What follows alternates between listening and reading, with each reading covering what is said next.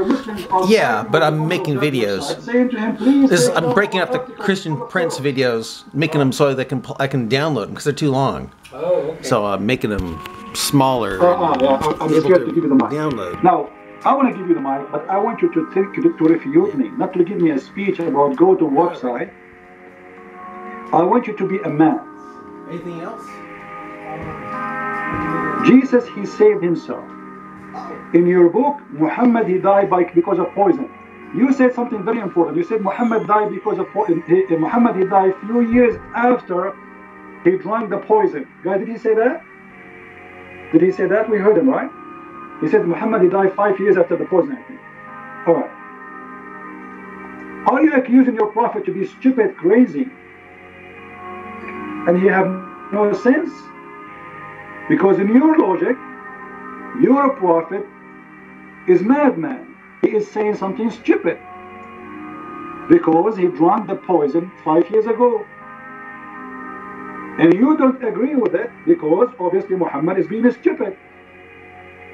And you are smarter. Yeah.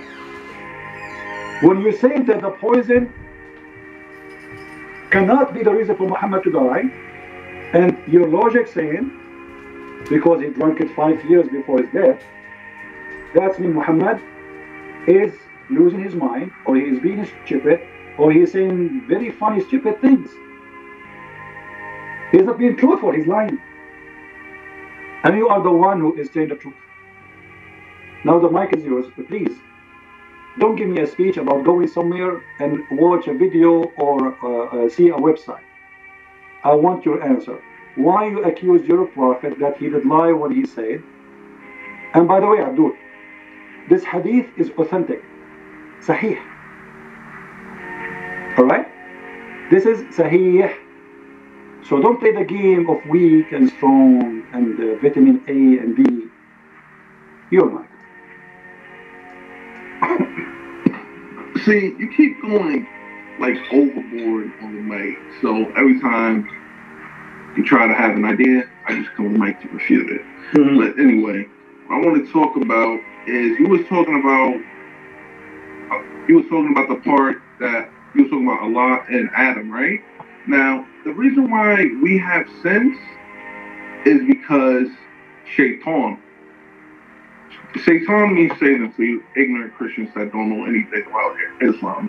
But see, what happened was it was in heaven, right? And Shaitan was very prideful when Allah created mankind. And he did not submit, bow, prostrate towards us. And he said, no, you made them, and I made some flames. He was mad. So Shaitan was very, what was it called? Arrogant. And then what happened was Allah told Shaitan to get out of here.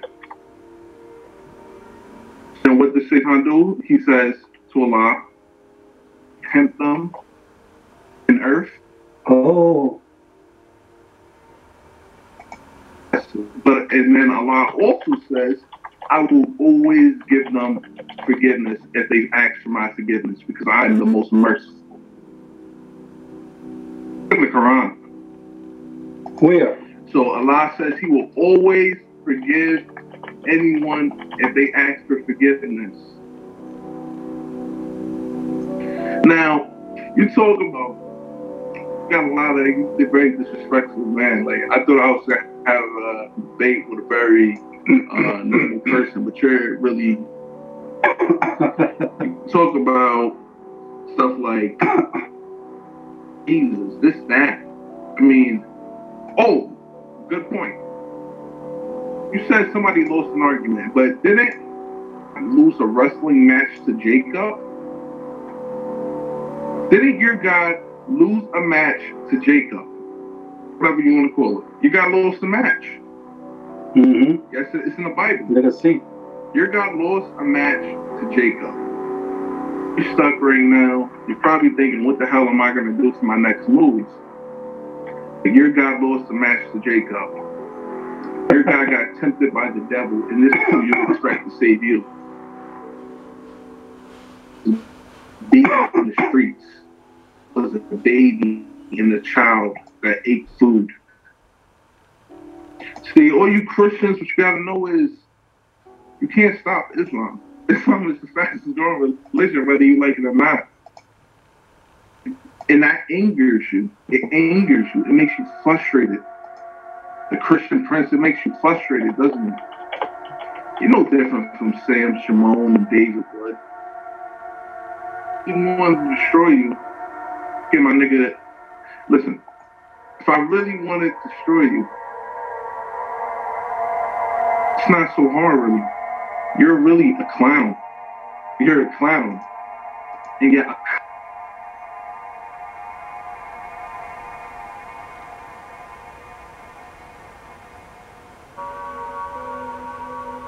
I said, Mushroom King, bitch ass nigga. Fuck you. I'm off this bitch, nigga.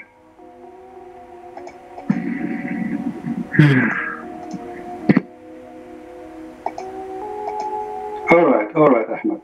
Well, thank you very much for saying the truth about Islam and for being truthful. Guys, did you hear what he said? Did you hear what he said?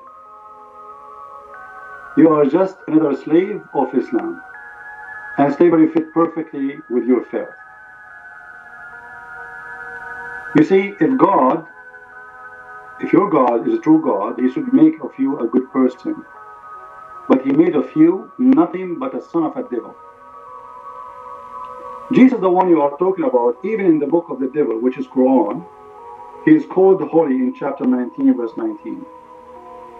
Your God cannot explain how Jesus he ate, but yet he can live for thousands of years. Jesus, he should die, but he did not die. Everybody should die, as you said, but not Jesus. Jesus is the only one who is alive. Muhammad is in the grave, and Jesus is alive. Because you cannot refute anything of what I said, you have to curse and you have to use a bad language. Now listen to me. That Sulaiman was given the control of the jinn. Don't you think, you idiot, that this is a proof that Allah is false God? What jinn, you idiot? I know what the Quran says about the jinn. Sulaiman, he lost his ring. And the jinn, he got his ring. And he started having sex with his wives. And then when the women, they noticed that the penis size of Sulaiman is different, and the power of his penis is different, they reported the false Sulaiman to the elders, and then they found that this is the false Sulaiman, this is a genie. What control of the jinn? Who in the world would believe that if somebody took off his ring, he will lose control of the jinn? That is something I saw in the movie. It's called the what? The Lord of the Ring. How could you Muslims believe in such a stupid story? And anyone knows how Sulaiman he lost his kingdom? Anyone knows? Anyone knows? Let us remember together. Sulaiman, he wanna have a poo-poo. He wanna go to the bathroom. The habit of Sulaiman, he don't go to the bathroom with the ring, because this is the ring of Allah. No way. It's a holy ring. So he gave his ring to his wife. The genie, you see, Sulaiman, he had a control of the genie, but not when he is taking off his ring. Aha! Kids, sit down, sit down. Sit down. All right? Let me tell you a story. So Sulaiman, he had to go to do cuckoo, cuckoo. And then he went to the bathroom. He gave the ring to his wife. Then the genie, who is very powerful, he can take the shape of anyone. He come to her in the shape of Sulaiman. Abdul, Muslims, questions. As long as the genie can come in the shape of anyone. Did the genie come in the shape of Muhammad?